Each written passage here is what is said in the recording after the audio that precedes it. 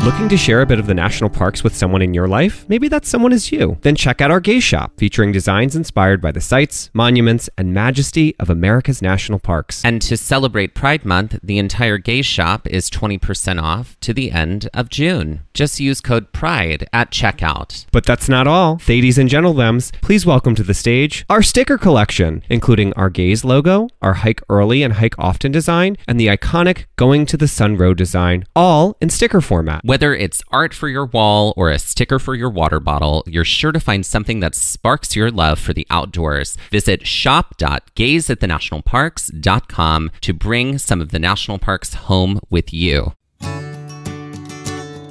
Today's episode of Gaze at the National Parks is sponsored by TrueFire.com, the planet's largest and most comprehensive selection of online guitar lessons, according to Guitar Player magazine. TrueFire's interactive learning tools and massive library of over 50,000 video lessons help guitarists ignite their technical skills, harmonic knowledge, rhythm playing, and soloing. Over 2 million guitar players worldwide learn, practice, and play with TrueFire. Using TrueFire's desktop and mobile apps, guitarists work with multi-angle HD video lessons on any device, anytime, anywhere, and at their own pace. TrueFire's style-specific learning paths guide guitarists every step of the way. Use the assessment tools to find your starting point, then follow the lesson recommendations, and track your progress as you work through your personalized TrueFire study plan. And TrueFire's educators are the best in the biz. From Grammy Award winners to world-renowned artists, TrueFire students have access to an unparalleled faculty of over 300 top-notch blues, rock, jazz, country, and acoustic guitar educators. Guitar players can progress faster with private one-on-one instruction, group lessons, multi-track video jams, live streams, song lessons,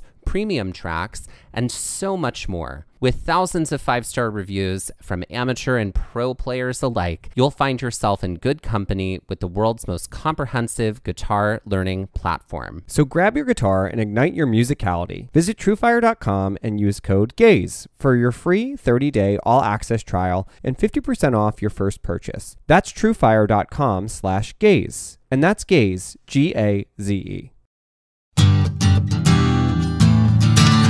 Hello and welcome to Gaze at the National Parks, the podcast. I'm Dusty. And I'm Mike, and welcome to our Season 4 Summit. If you're joining us for the first time, our Summit episodes succinctly summarize our season through 4 different lenses: visitorship, environment, history, and hiking trails. Our Summit on Visitorship examines crowdedness, accessibility, location to civilization, and a whole manner of things you might be curious about when you are visiting one of these parks. Our History Summit examines the past and present issues going on in the park from many perspectives, but especially that of the indigenous people that originally called the stolen parkland their home. And our Hiking Trails Summit is all about the hikes we took throughout Season 4 in each of the parks we visited. This summit is all about environment, which in essence is the draw of the national parks, their natural splendor. Whether you're on the rocky shores of Maine, or the old-growth bottomland forest of Congaree, or dwarfed by the soaring majesty of sequoia trees in Sequoia National Park, chances are you are there to see the landscape and its majesty. And to help us out, this environmental summit is sort of like the love child of Captain Planet and Bill Nye the Science Guy.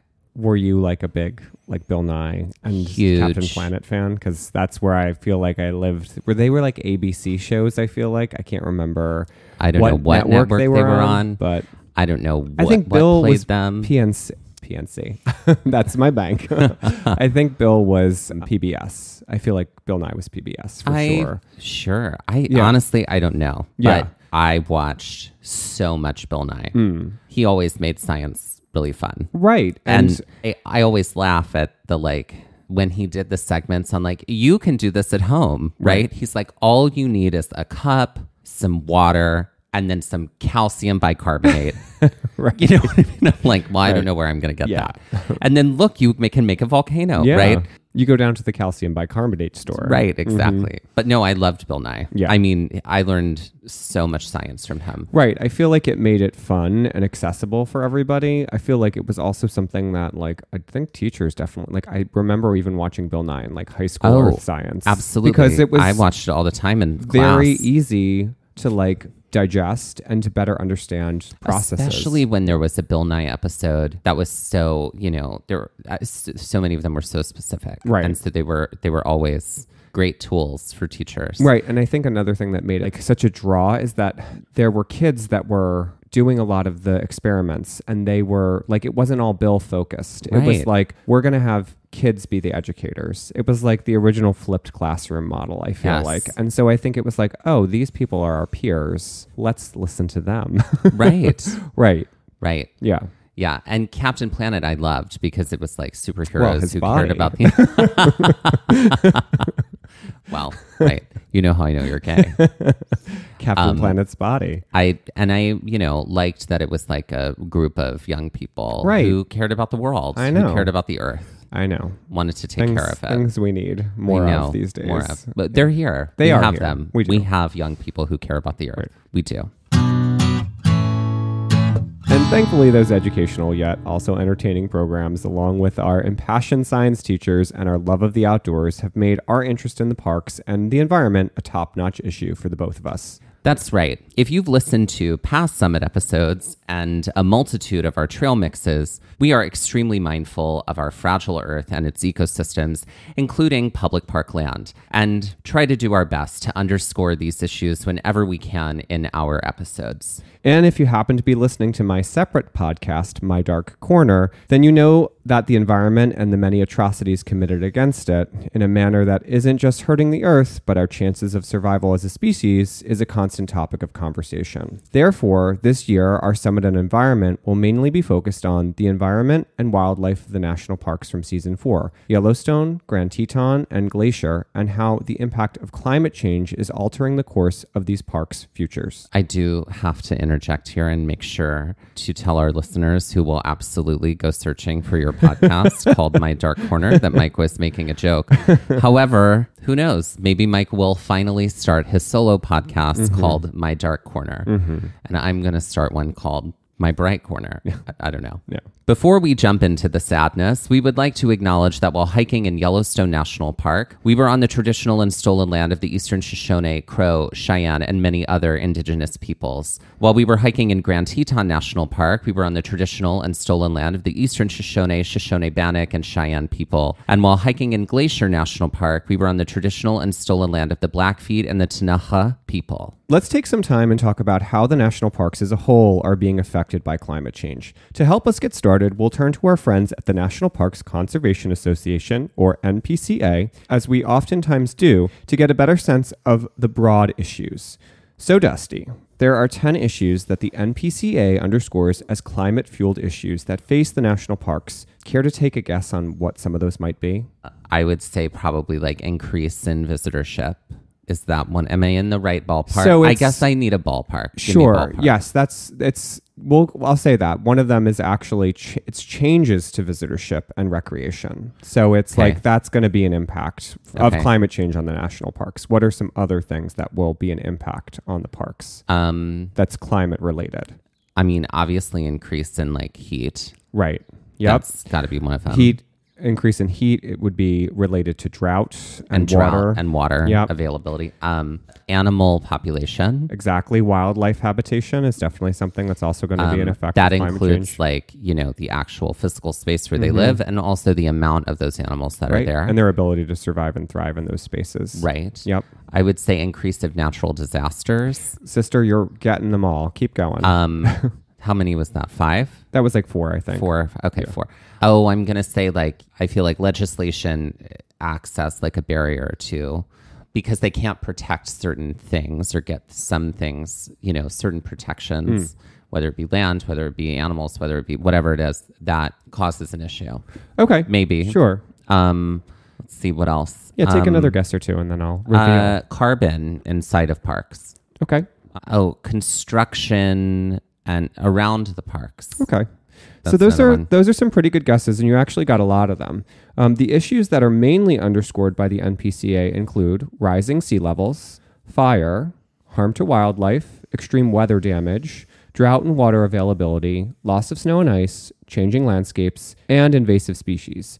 as well as these less directly climate impactful issues on the natural landscape, but more so on the human factor of the parks, which include damage to historical and cultural spaces and alterations to recreation and visitation patterns. So what surprised you about that list? Honestly, none of this is surprising to me. Yeah. This is stuff that is all... It all tracks, right? It all tracks. In a terrifying way. Especially of course, the loss of snow and ice and what like a resource snow and ice is. Right. So many of those issues that I just listed, that MPCA listed, are related to water and changes so in many precipitation. I think that is going to be a thing that really is going to be trouble for more than just the national parks in the future. Yeah. What areas of the country do you think are most vulnerable, or what park spaces might you feel be at a higher risk than others when it comes to impacts of climate change and the alteration of landscapes? What do you think? I would say areas that are near water where there are rising sea levels, probably areas that are less likely to get rain. I would say like closer to shoreline, but as we can see with what's happening in Yellowstone, you don't have to be closer to shoreline to feel the effects of like natural disaster. Right, and we'll talk about Yellowstone in a bit. But no, you're not wrong about that. But the largest impacts would definitely be on the Southwest and Alaska. They have seen and will likely continue to see some of the biggest impacts when it comes to the changing climate of the Earth. If you've been reading the news and paying attention to the climate, the Southwest is one of the most greatly impacted areas when it comes to climate change, as temperatures are soaring in these regions and water is becoming more and more scarce. Both Lake Powell and Lake Mead, the two largest reservoirs in the United States, are drying up, which have dire impacts on not only these spaces alone, but also large areas of the Southwest. Lake Mead is important to over 20 million people individually, as well as large swaths of farmland throughout California, Nevada, and Arizona. National parks as spaces were and still are preserved because of their natural splendor, and much of their splendor is due to the fact that many of these parks are in spaces that already are in the extremes when it comes to weather and climate. Therefore, shifts to the climate globally have far-reaching impact on these spaces in extreme. According to a Washington Post article from 2018 titled, "Climate Change is Destroying Our National Parks at an Alarming Rate," study finds, data culled from 1895 to 2010 showed that temperatures rose in parklands twice as much as the rest of the country, while precipitation also fell drastically. That precipitation doesn't just mean rain either, as parks in Alaska, which make up 63% of the national park land in the United States, have, like many northern alpine parks dependent on snow, also seen a dramatic drop in snowfall. The melting snow in these spaces and lack of traditional precipitation cause the darker surfaces of the Earth to be revealed, which absorb more heat, creating a cycle that adds more harm than good. While the parks of Alaska and the American Southwest are seeing some of the greatest impact, let's briefly examine other parks and spaces and the impact of the items listed by the MPCA as climate-related issues impacting the parks, but also much of the world at large. First up, rising sea levels, extreme weather damage, and damage to historical and cultural spaces. We grouped these three together because they most certainly connect. Rising sea levels is something that coastal residents the world over are going to have to tackle at some point before the end of the century. Models predict that sea levels may rise between 7 inches and 6.5 feet in different areas of the country by the end of the century. Parks like Everglades, Biscayne, Dry Tortugas, Acadia, American Samoa, Gateway National Recreation Area, Channel Islands, and even the National Mall will feel the effects of sea level rise, and may even cease to exist or cease to exist in their current state because of it. Not only that, but many of these park spaces, especially on the East Coast and Gulf Coast of the United States, are a major risk for extreme weather damage brought on by powerful storms and hurricanes.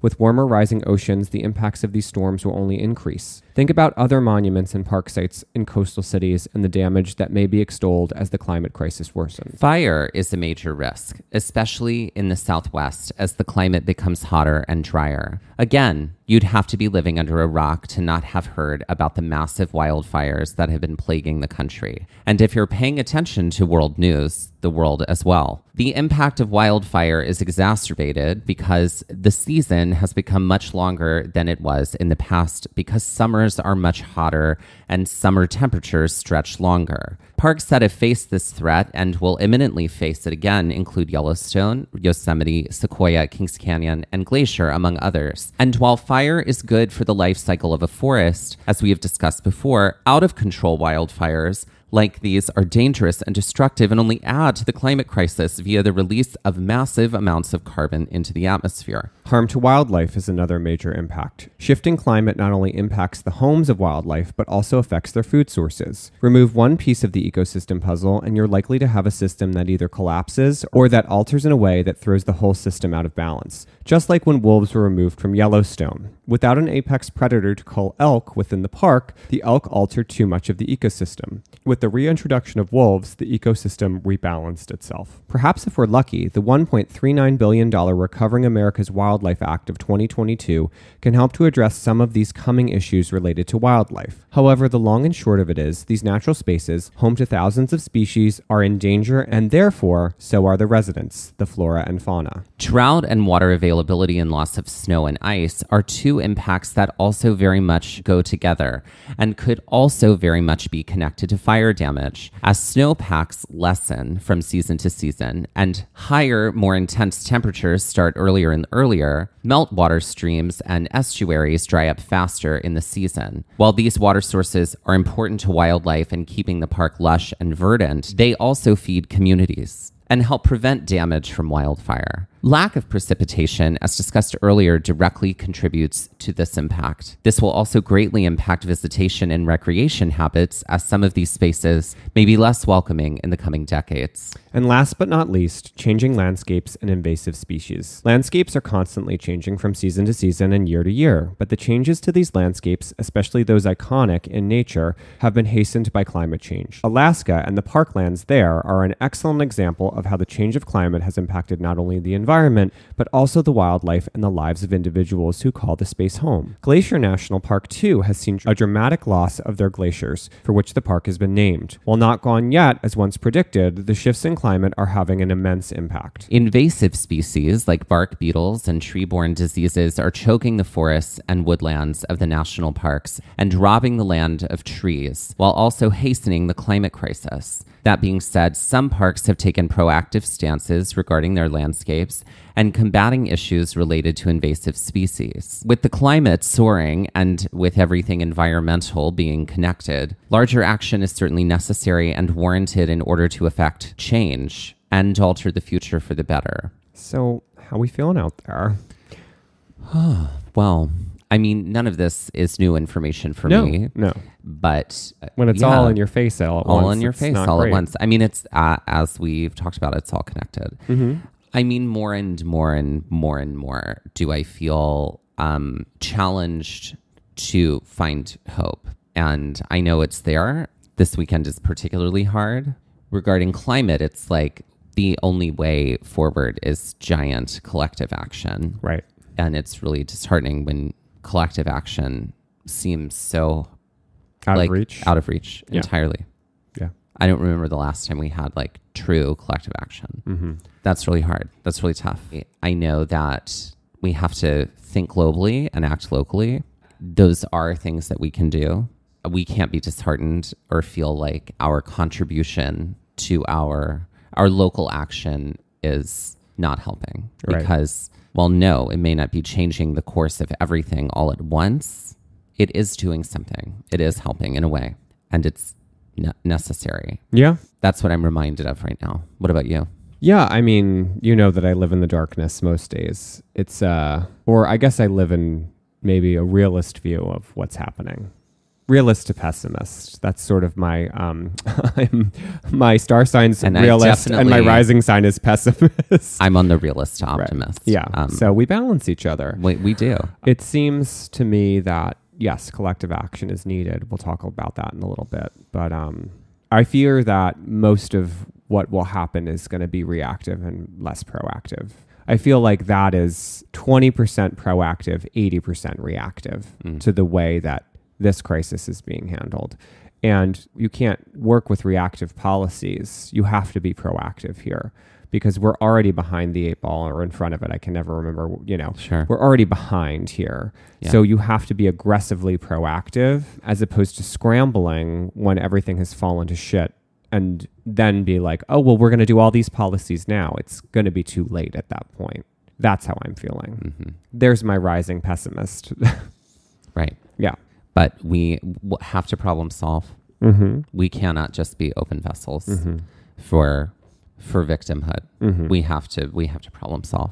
That to me is acting locally. Mm-hmm. What's in my reach right now that I can do something Mm-hmm. about? And it will Mm-hmm. have a greater impact. Yeah. But let's take a break for a moment and add some joy. add some joy.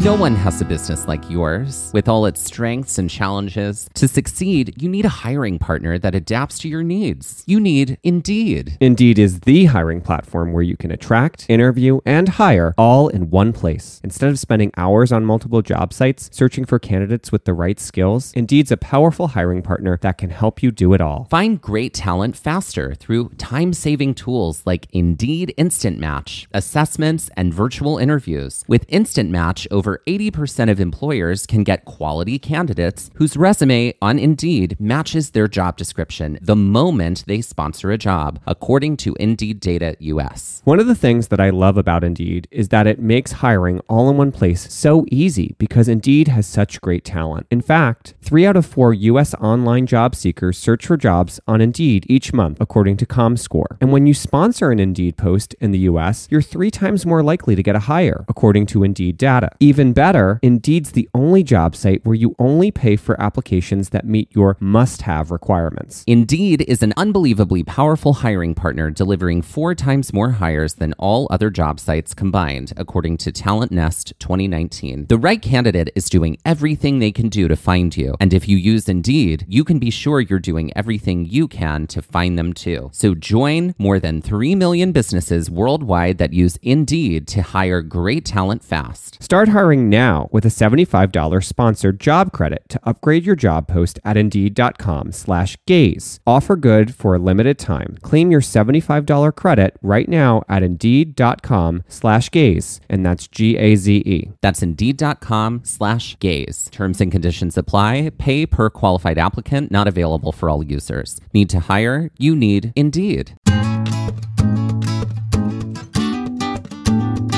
Reunion is a beautiful island filled with rich culture, fantastic food, incredible beaches, and the world's deadliest shark attacks. It all started in 2011 when sharks on Reunion just started biting people, way more than ever before, and with lunatic violence. The Reunion Island shark crisis became one of the most extreme shark attack epidemics in recorded history. How will the locals, the government, and the business owners navigate this complicated situation? This season of Reunion, Shark Attacks in Paradise, will tell the remarkable stories of the people who lived through these attacks and how the island is reacting to the uptake of sharks in the water. So why is this happening? And how has this complicated problem seeped into the culture of the island? Join host, pro surfer, and best-selling author Dan Duane on his trip to Reunion Island as he seeks to get answers. Listen to Reunion, Shark Attacks in Paradise on Apple Podcasts or wherever you get your podcasts, or subscribe to binge all episodes now.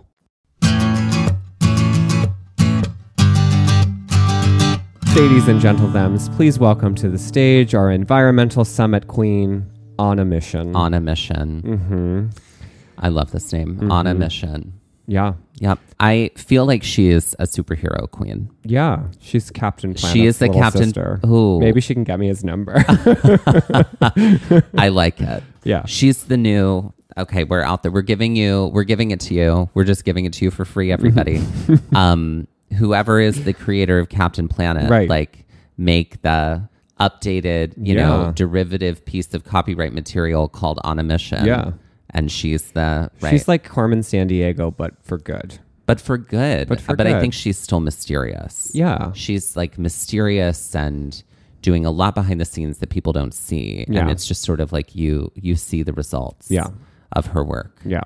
And she's not the main character. It's somebody trying to figure out where to find On a Mission. Right. And like figure out where they can. She's leaving clues for how you can fix a crisis. Exactly. There you go. That's it's On a not Mission. it's not her job. This is like the teachable moment. It's like, here's how you do it. And it's on you. And I feel like at the end of the series, like this person has gone on this like journey And the whole time. They come face to face with On a Mission and it's just a mirror.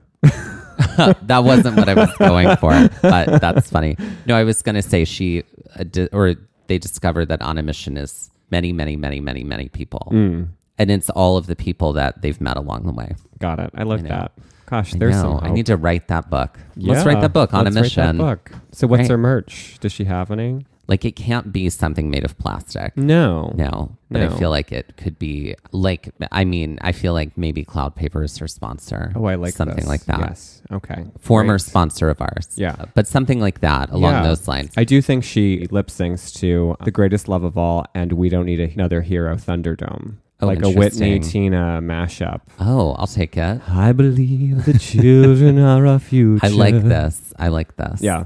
Yeah. I'm into this. Mm-hmm. Great. On a Mission. On a Mission. We So- might have created a children's book series. I'm not mad about it. And you heard it here first, everybody. So we should get started on that. Yeah. So Thades and Gentle Thems, please welcome to the stage On a Mission. So how do these issues play out into the parks that we've visited this season of the show? And what plans, if any, does park management have to mitigate some of the larger issues that surround climate change in their spaces?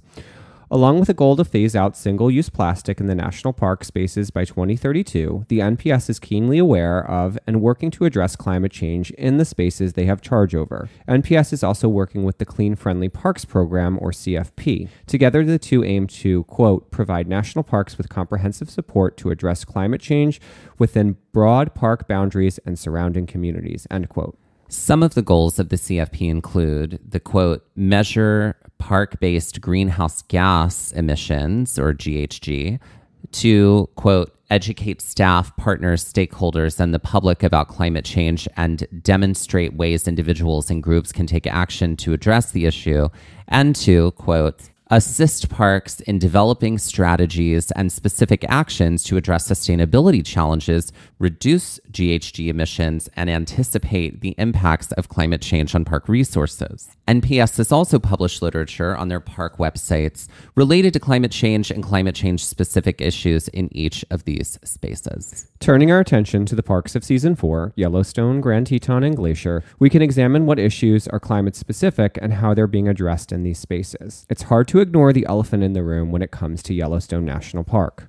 Most recently, in the summer of 2022, Yellowstone and the surrounding region experienced a once-in-a-500-year flood that devastated the communities surrounding and adjacent to the parkland. The combination of large amounts of rain and heavy snow melt from a cool and snowy spring sent rivers bounding from their banks, washed away in eroded roadways and bridges, and flooded and destroyed buildings, homes, and people's livelihoods. The combination of snow melt and rain had the Yellowstone River crest at 14 feet, 2.5 feet higher than previously recorded in 1918. The amount of water flowing the Yellowstone River over the 4 days between June 11th and June 15th was equivalent to 70 billion gallons. The extreme weather event will have an immense impact on the park for years to come as infrastructure is rebuilt, and hopefully done so in a way to address climate change. Since science is based in evidence, here are some evidentiary findings that show the impact of the shifting climate on Yellowstone National Park. Temperatures are higher than they were 50 years ago, nighttime temperatures increasing more rapidly than those of the daytime. There are fewer days below freezing and fewer days with snow on the ground than there were in the 1960s, and the growing season has increased by about 30 days in some parts of the park. These changes will ultimately impact the makeup of the park's ecosystem, both flora and fauna, the timing of snowmelt, which not only affects the parkland, but people downstream, and the length and intensity of fire season. Regarding the flora and fauna in the park, aspen trees, welcome to the stage, aspen tree. Aspen trees and white bark pine may find it harder to maintain at lower, now drier elevations. Wolverine populations may decrease with the decrease of deep snowpacks, high water levels in Yellowstone Lake, impact pelican nesting affected by snowmelt, and elk and pronghorn may need to alter their migration routes over time, an issue related to the growing period and stream water flow. Yellowstone is working to do its part to mitigate impact on the landscape and the climate overall, while also working to fold in more sustainability. Solar panels have been implemented within the park at visitor centers and historic spaces, and hydroelectricity has found a footing as well. Geothermal energy isn't being explored, however, as there is concern it may impact the park's hydrothermal features. Water usage and conservation are carefully being considered for residents and guests alike through updated features which better mitigate water use. Fuel conservation, electric vehicles for park staff, and rideshare programs are all initiatives that the park has started to allow for conservancy, along with the addition of charging stations for electric vehicles for guests. Yellowstone seems keenly aware of the issues it faces and how to best assess for the future. By working to phase out past practices that were harmful and introduce best practices for the environment at large, not just Yellowstone, it seems as though the park is headed in a worthwhile direction. Turning our attention to Grand Teton National Park, Yellowstone's closest neighbor, many issues relating to climate change are shared between these two parks, as they are ostensibly the same ecosystem, or if not the same, at least sisters. Some larger issues at play relate to changing landscapes, invasive species, and fire. A major shift in the ecosystem of the Tetons is the earlier growing season, or the earlier blooming of plants and flowers. This is tied directly to snowmelt and warmer temperatures earlier in the season. In some parts of the parks, flowers and plants are waking up a full 2 weeks to 2.5 weeks early, as the spring melt is occurring about 3 weeks earlier than it once did in the 1970s. Blooms, flowering, and fruiting at traditional intervals play a large part onto the fauna within the park's boundaries and beyond. In a similar and related fashion, early melts contribute to less water for plants and animals, and therefore drier summers and falls, which may not only create crisis when it comes to food and vegetation for wildlife, but also have a hand in relation to fires and fire management. Speaking of fires, Grand Teton, Yellowstone, and Glacier National Parks are all parks identified as having greater risks for fires due to climate change. Along with warmer, prolonged summer seasons and drier landscapes, a lack of precipitation is and can be a major cause to fire within the national parks. While fire can wreak devastation, it can also help to generate life, as is the case with a variety of trees found within Grand Tetons, including aspen and lodgepole pines. However, even these seedlings, born from fire, have their limits, as cooler, damper climates they were used to thriving in become less available to warmer, drier climates. But fire isn't the only cause for concern when it comes to the trees of Grand Tetons National Park, as mountain bark beetles, blister rust, and changing climate conditions wreak havoc as well. We covered bark beetles in an earlier trail mix episode this season, but suffice it to say, they weaken and make vulnerable a tree through their habits just below the bark.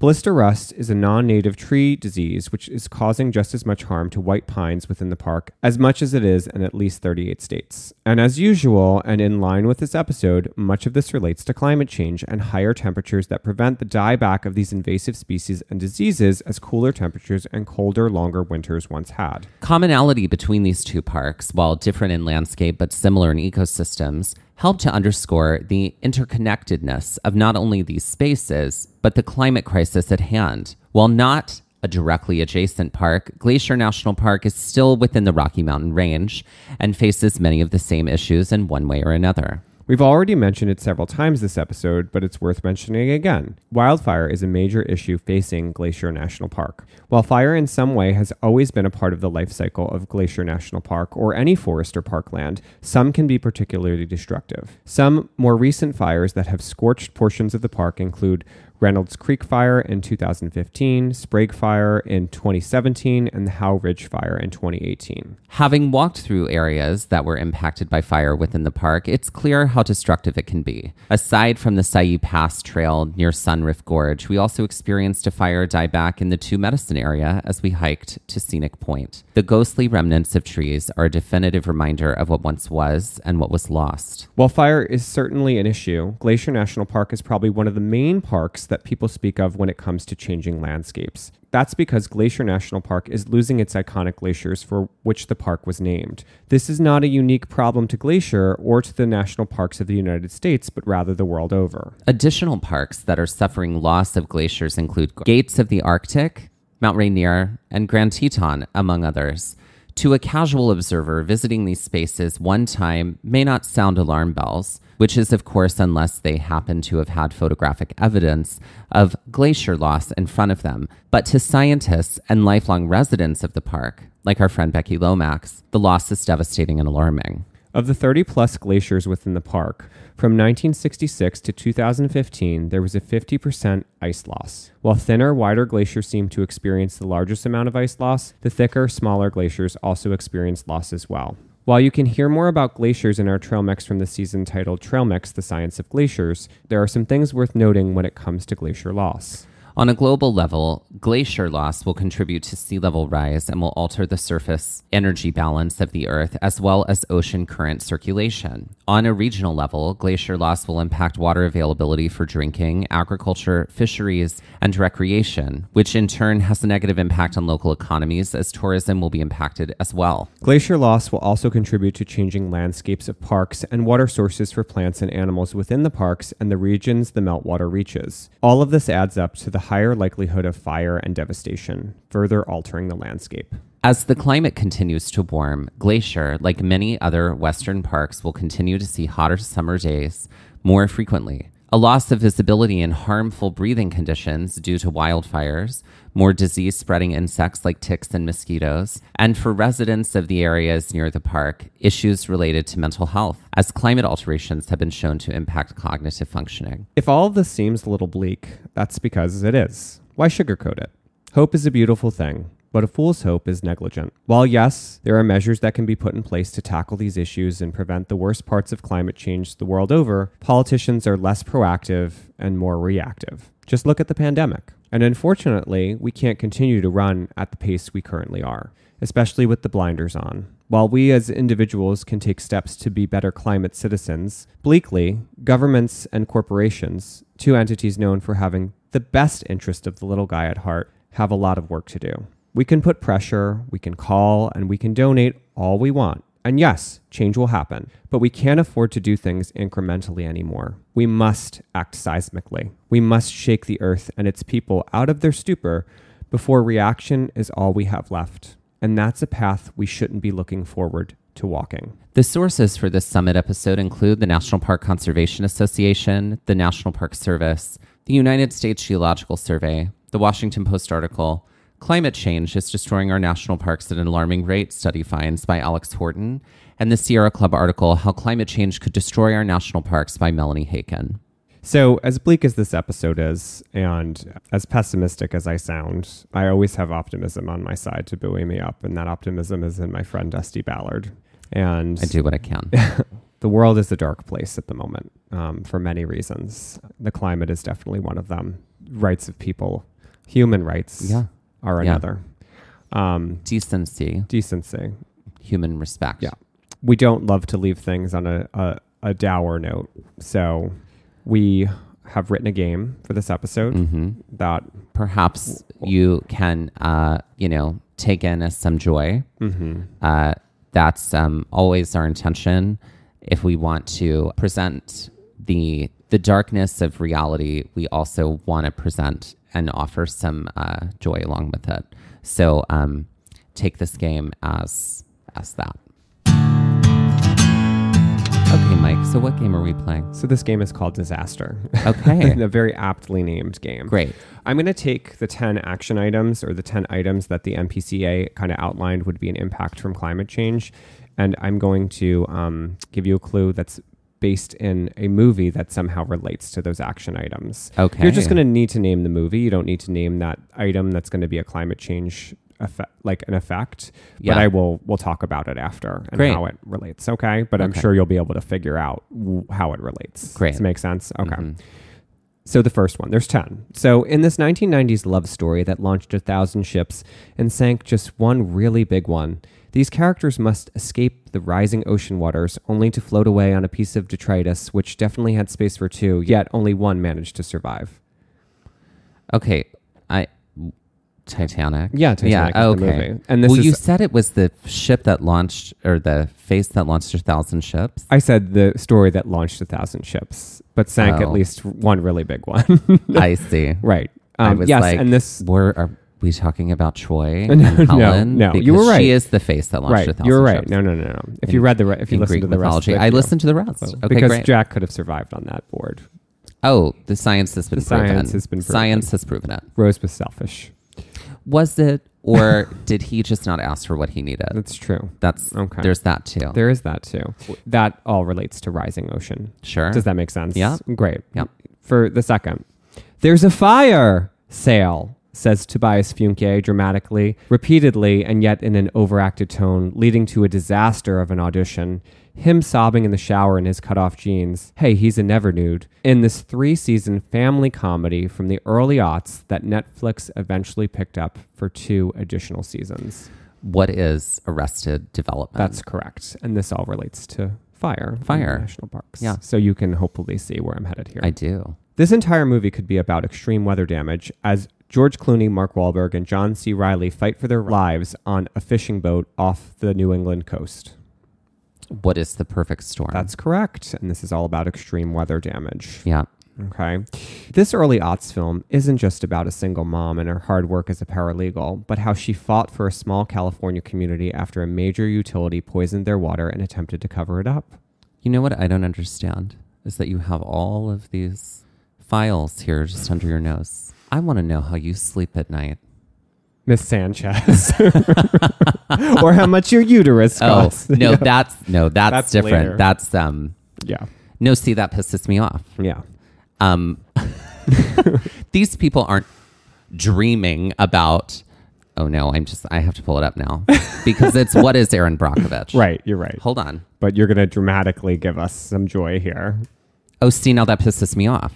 First of all, since the demur, we now have more than 400 plaintiffs. And let's be honest, we all know there's more out there. Now, they may not be the most sophisticated people, but they do know how to divide, and $20 million isn't shit when it's split between them. And second of all, these people don't dream of being rich. They dream of being able to watch their kids swim in a pool without worrying that they'll have to have a hysterectomy at the age of 20, like Rosa Diaz, a client of ours, or have their spine deteriorate, like Stan Bloom, another client of ours. So before you come back here with another lame-ass offer, I want you to think real hard about how much your spine is worth, Mr. Buddha, or what you'd expect someone to pay for your uterus, Miss Sanchez. Then take out your calculator and multiply that number by 100. Anything less than that is a waste of our time. There you go. You got it. Oh, and we had that water brought in special for you. Mm-hmm. It's from Well and Hinckley. Mm-hmm. All day, every day. All day, every day. Aaron, be our champion. I feel like I'm probably going to go watch that movie later. Great. All right, next. While this movie is ultimately a sisterly drama that's also about finding yourself, it involves a kingdom trapped in ice, loosely based on The Snow Queen by Hans Christian Andersen, that can only be thawed through the power of love. What is Sisterhood of the Traveling Pants? What is Frozen? That's right. That's correct. And that's all about snow and ice loss. Yeah. Mm-hmm. All right. Seismic shifts in the landscape of this long ago Earth, coupled with the main character's mother sacrificing herself to save him and another character from Sharptooth, are the inciting incident that leads to a Jurassic adventure to get to the Great Valley, a land of peace and tranquility in this animated 80s film. What is The Land Before Time? That's correct. That is all about shifting landscapes. Shifting landscapes. Mm-hmm. This late 90s high school movie is less about boy meets girl as it is boy meets alien, as the entire school, starting with the professional staff, is one by one taken over by an invading alien species. This is one of your favorite movies. What is The Faculty? That's correct, and that's all B.B. about invasive species. That's right, B.B. Newworth. In this potential Earth-ender of a film, several world sites are completely damaged or destroyed by falling debris, including Grand Central Station, parts of Paris, and the city of Shanghai. Thanks to some space cowboys, the Earth limps on to turn another day. What is... It's The Day After Tomorrow? No. What is Men in Black? No. I don't know. What is Armageddon? I've not seen it. Oh, okay. I never saw it. That's fine. It's not like it's a Michael Bay film. You're not missing much. So, all right. So Armageddon. Yeah. Great. And that's I all know the about song. damage to cultural and historic. Yeah, Yep. of course. Okay. While a family road trip seems like a great idea, driving across country can often have its pitfalls, especially when trying to visit a closed for renovations theme park like Wally World. What is Vacation? What is National Lampoon's Vacation? Chevy Chase. And that's all about declining visitorship or altered visitorship. And the last clue is this. This is the hard one. While the central theme of this Studio Ghibli film, the studio that produced such films as Spirited Away and Howl's Moving Castle, is very much so the environment. The addition of talking animals and animal gods and the desecration of their forest home by humans, specifically Lady Hiboshi of Irontown, really makes this film about wildlife and the delicate balance of their homes in nature. This is one of my favorite movies. Is it Kiki's Delivery Service? It's not Kiki's Delivery, but good for you. You got there, girl, with that Ghibli. That's the same studio. Same studio. Yeah. Then it's another. What is Princess Mononoke? Yes, I got there. There you go. Boom. Shout out to Dave and Mariella who created all of the music for our show. That is how I remember it because they also love that movie. It's wonderful. And in Halloween from 2019, I remember this. They went as characters from Princess Mononoke. Something I've never seen and need to watch. It's great. I would love it, I know.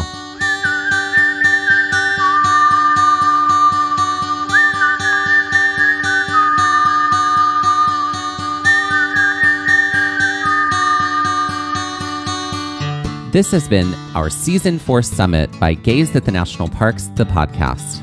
And we're here to remind you to hike early and hike often, and that adventure is always out there. Gaze at the National Parks was created and is hosted by us, Dustin Ballard and Michael Ryan. To see images from this episode, follow our Instagram at Gaze at the National Parks. To contact us, email us at gazeatthenationalparks@gmail.com. And to find out more about the parks visited on this show, visit our website, gazeatthenationalparks.com. That's Gaze, G-A-Z-E.